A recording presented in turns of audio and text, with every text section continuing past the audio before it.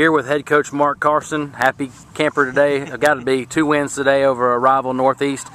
There was something about it today. Our group stayed up from the beginning of the game to pregame, and we just carried that same momentum the entire game. So talk about just how fired up this group was today. Well, it goes back. We had a really bad outing Monday against Jackson State, and we came back in here Tuesday, and we had about an hour-long team meeting before practice started.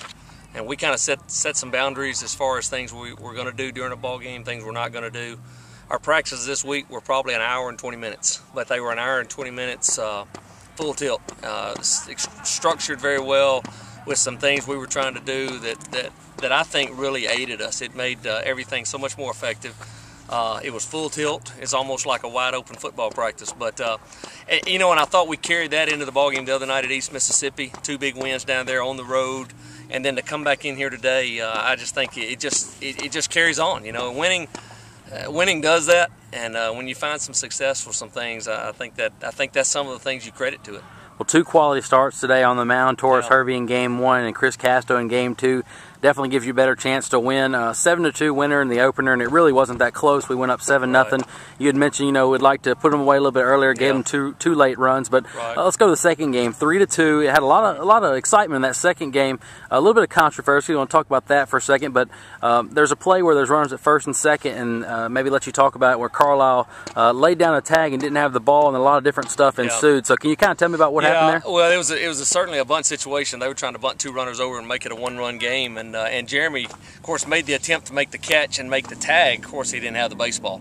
And so when he reached back to get the baseball to make the throw to first, we ended up getting out. But their argument was that he interfered with the runner because he made physical contact with him and didn't have the baseball. And, it's just an argument of, could they have called obstruction? Probably. But it was a situation where Jeremy didn't have the ball. And so it's just a tough call. Well, also with him, he made a heck of a play, falling off on his back, and makes a great throw to get the out. But we improved to 8-2 in the conference, now 16-11 overall. Similar situation last year where we started off hot in the conference and then just kind of tailed off at the end. What do we have to do to keep the momentum going? I think you just got to keep working hard at it, and you got to come out here. It's like we told him the other night. It's not going to be easy. You're not going to walk out here and people just are going to be easy wins. Those days are gone. The parity in this league is incredible. And I think every day you go out there, you got to go hard like we've been doing. And I think good things happen when you do that. But it's you'd hope this carries over. You get a day off tomorrow. Some of the guys are tired. We've had that long road trip, and then being out here all day today, they are a little tired. So we get their feet back under them tomorrow, and hope it spills over. We got to go back on the road. Tough game at Itawamba, and that'll be tough. But it'll be a lot of fun. Things don't get any easier, of course. There's a lot of road games here towards the end. Played a lot of home games at the beginning. So you mentioned the Itawamba next week. A team that was ranked in the preseason and has tailed off a little bit, but still a tough out every time when you go down to their place. So talk about what we need to do to pick up a pair of wins there. Well, they'll be a good club, well coached. They do a good job over there, and that's our big rival, I think. And I feel like it'll be one of us maybe that compete for that North, and that's what we're shooting for.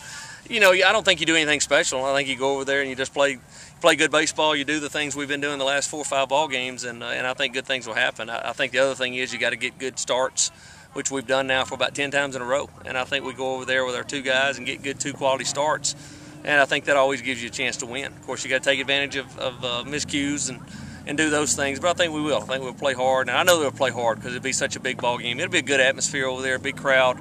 Of course, one of the games will be under the lights, so that'll be a lot of fun. Well, congratulations on the 2 victories today over Northeast. Now 11-4 at home on the season. Good luck next week. Thank you very much.